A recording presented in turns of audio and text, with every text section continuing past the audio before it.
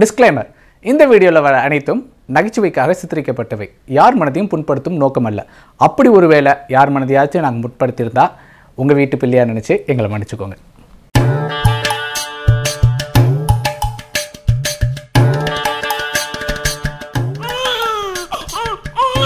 Sir, நான் தான் Remo sister.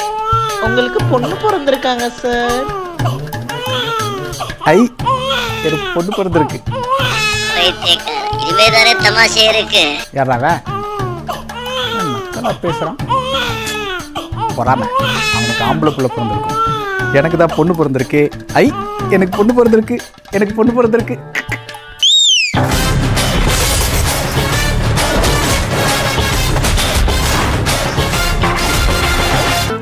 அண்ணாச்சி 6 முட்டை. என்னப்பா ரொம்ப சந்தோஷமா இருக்க போல? ஆமா, பொண்ணு பிறந்திருக்கு. அப்படியா? அப்ப அந்த ட்ரீட் வச்சிருப்பா. கொடுத்துருவோம். தம்பி முட்டை காசு அக்கௌண்ட் பா, ஒரு 200 ரூபாய்க்கு பெட்ரோல். என்ன சார், குழந்தை பிறந்திருக்கு, ஒரு 500 ரூபாய்க்கு போட்டா என்ன? சரி போடுங்க. எதுக்கெல்லாம் கேட்குறாங்க இப்போ? என்னடா, எய்த்த வீட்டு ஆண்டியை பக்கத்து வீட்டு மாமா வச்ச கண்ணு வாங்காமல் சைட் அடிக்கிறாரு. ஐயோ, நம்ம வேற மறுபடியும் டாடி ஆகிட்டோம். ஊர் ரொம்ப நமக்கு எதுக்கு? என்னப்பா, நல்லா இருக்கியா? ஆமாப்பா. எடா மண்டியை சொல்லிக்கிற. ஓ டிப்ஸ் இந்தா 500. என்ஜாய். ஆச்சப்பா, நீ மண்டியை சொல்லிக்கிறியா? இந்தா 1 more 500. என்ஜாய்.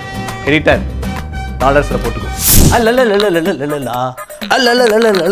அரே சாப், நீ கூர்க்கா சாப். ஊர்காவா? ஊர்கா நகி, கூர்க்கா சாப். ஊர்கா ஏரியா பக்கமே நெகி ஆத்தா. இப்போ எதுக்கு ஆத்தா? குழந்தை பிறந்திருக்கு சாப். யாருக்கு? உனக்கா? எனக்கு இல்ல, உங்களுக்கு குழந்தை பிறந்திருக்கு சாப். நேபாள் வரைக்கும் போயிருக்க அந்த நியூஸ். நீங்க மண்டே சொல்லிடுறியா? யார சொல்லி கொடுக்குறாங்கடா? சாப். டேய், நீ யாரா? பக்கத்து ஏரியா கூர்க்கா சாப். பக்கத்து ஏரியா கூர்காவா? டேய், எவன வராதீங்கடா. பர்ஸ் தீர்ந்து போச்சு, ஒரு இன்டகிரேஷன் முடிச்சுக்கிறேன். வேற வந்துட்டானே. வாங்க மாட்டோம், உங்களை பத்தி தான் பெருமையா பேசிக்கிட்டே இருந்தேன். எங்க ஆளைய காணோம். குழந்தை பிறந்திருக்குன்னு கேள்விப்பட்டேன். ஆமா ஆமா ஆமா ஆமா. பத்திரம் சானிடைசர் போட்டிருக்கீங்களா? பத்திரம். அப்படியே அப்பா மாதிரியே இருக்காளே. இல்ல, தருண கூட இப்படிதான் சொன்னாங்க எல்லாரும்.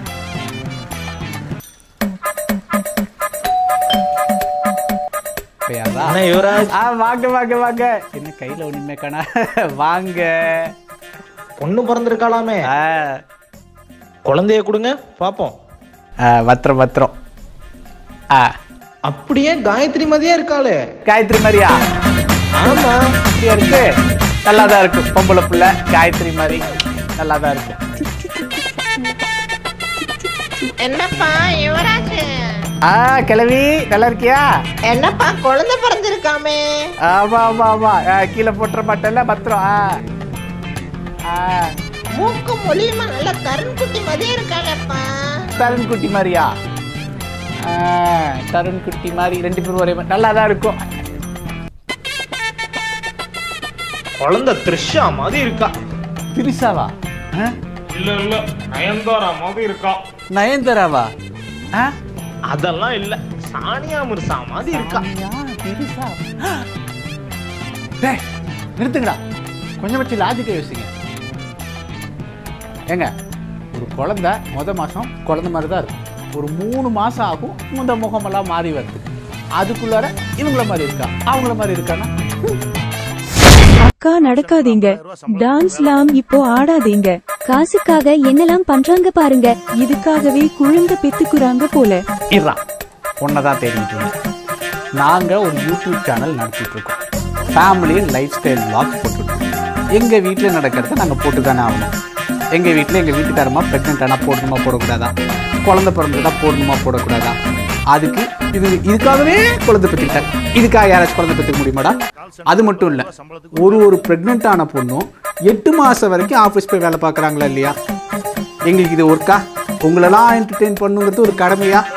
அது நாங்கள் பொறுப்பாக செஞ்சுக்கிட்டு இருக்கோமா? அதுக்கு நடுவில் நடக்காதீங்க. உட்காராதீங்க, ஆடாதீங்க. நான் பார்த்துக்க மாட்டேன்னா நல்லா தானே பார்த்துப்பேன். அவளுக்கு என்னென்ன எப்பப்போ எப்படி எப்படி செய்யணுமோ பார்த்து செய்கிறேன்னா இல்லையா, அதுக்கு நடுவில் இது பண்ணாதீங்க, அதை பண்ணாதீங்க. அக்கறையாக நிறைய பேர் கேட்குறீங்க லாய். ஆனால் சில பேர் என்ன பண்ணுறாங்க, இதுக்கு வச்சுக்கிட்டே ஒரு ஹேட்ரடை ஸ்பெட் பண்ணுறீங்க. பண்ணலாமா? பண்ணக்கூடாதுல்ல? போ போ புள்ளுக்குட்டி படிக்கிறீங்க, ஓடு ஓடு ஓடு. ஏய், இது எங்கள் குடியேற்றுலேருந்து எடுத்தியாடா? என்னடா ஆஃபீஸ்க்குள்ள நுழையறதுக்குள்ள கால் பண்ணுறான். பா சொல்லுப்பா. நீங்க எங்க இருக்கீங்க? இப்போதானப்பா வீட்டில் இருந்தே வரேன். பாப்பாக்கு டைப்பர். ஓ டைப்பர் வாங்கிடுறேன். அதுக்கப்புறம் கிரேப் வாட்டர் வாங்கணும். Grape water. வெட் டிஷ்யூவும். வெட் டிஷ்யூ நேற்று வாங்கி கொடுத்து தீர்ந்து போச்சு. ஓகே வாங்கிட்டு வந்துடுறேன்டா.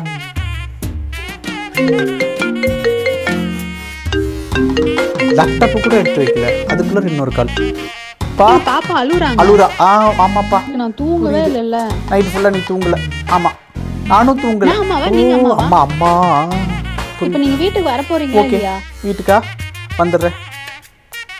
போஸ்ட் பார்ட்டம் ஸ்ட்ரெஸ் அம்மாக்களுக்கு மட்டும் புரியுது, அப்பாவுக்கு இந்த மாதிரிலாம் ஒன்றும் இல்லையோ. கேட்டால் ஆன்டி ஃபெமினிஸ்ட் பைங்க. அப்பா செம்ம டயர்டா இன்னைக்கு. அப்பாடா வந்துட்டீங்களா? நான் குழந்தை பிடிங்க. குழந்தை 2 minutes குளிச்சுட்டு வந்துடுறேன். கொடுங்க கொடுங்க குழந்தைய. செல்லோ அங்கமே. என்ன ரொம்ப அழுதுட்டு இருக்கீங்களாமே, அம்மா சொன்னாங்க. டாடி வந்துட்டேல்ல, இப்போ அந்த கதையெல்லாம் திருப்பி சொல்லுவேனா, நீங்கள் சமத்து குத்தியாக தூங்கிடுவீங்களா? ஓகே. சங்கீத ஸ்வரங்கள் ஏழே கணக்கா. ஆச்சா. தங்கம் டைப்பர் மாற்றணும்னு நினைக்கிறேன். அப்படிங்க டைப்பர் மாற்றணும். இப்போதான் டைப்பரை மாற்றினேன், அதுக்குள்ளே திரும்பவுமா?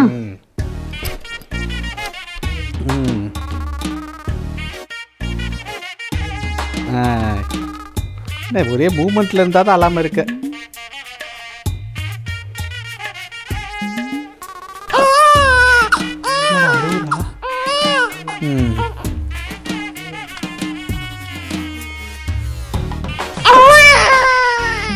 ஒன்னும் செல்லக்குட்டி.